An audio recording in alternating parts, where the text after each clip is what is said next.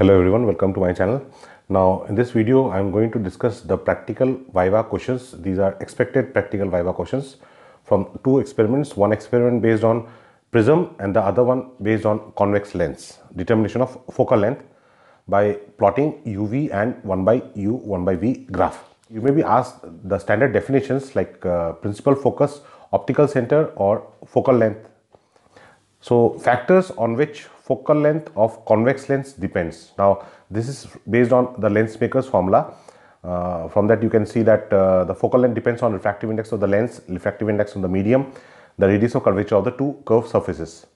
Then you may be asked to give what is the lens formula expression for magnification, okay, and what is the principle for performing this experiment. Now from what basis you calculate the focal length, okay, so that you have to explain from on the basis of the graph, UV graph and 1 by U 1 by V graph.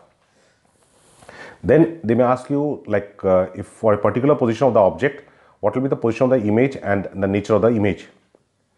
Then what is the difference between the nature of image formed by convex and concave lens, okay. What happens when a lens is cut perpendicular to the principal axis, okay. Perpendicular to the principal axis means if this is the lens and this is the principal axis, so if the lens is cut like this, so there is a change in the focal length, so you have to say in that terms. Can a virtual image produced by a lens be inverted? So it is not possible, okay. Then next is practical applications of convex lens, okay. So these are few questions based on focal length experiment of calculation of focal length of convex lens, okay. Next is prism, to determine the angle of minimum deviation for a given glass prism by plotting a graph between angle of incidence and angle of deviation and find the refractive index, okay. Now so the basic question they may ask is state the difference between a prism and a glass slab. So a glass slab, it deviates light, and prism, it disperses light. And there is also in terms of difference in the shape of the geometry of the two. How does angle of deviation varies with angle of incidence? So that is the relation I plus E is equal to A plus delta. From that you can say define angle of deviation, refractive index of the medium, okay. Why angle of incidence should be equal or greater than 35 degree, that is to avoid total internal reflection. Now what are the conditions for minimum deviation? Now at minimum deviation, this angle of incidence and angle of emergence are equal, angle of refraction at the first surface and angle of incidence at the second surface are equal, and the refracted ray in the prism is parallel to base of the prism. So these are the few conditions for minimum deviations. Interpret the graph between angle of incidence and angle of deviation. So the shape of the graph is parabolic, so as the angle of incidence increases, angle of deviation decreases, acquires a minimum value, and then again it increases. Then definition of refraction, laws of refraction, Snell's law, these things they may ask. Then what is the formula used in the experiment?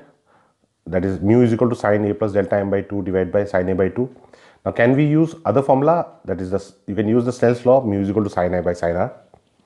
So you can calculate the angle of incidence on one surface and the angle of refraction, and from that find the value of sin I and sin R. From that you can calculate the value of refractive index. What is dispersion? It is a splitting of light. How does deviation depends on refractive index?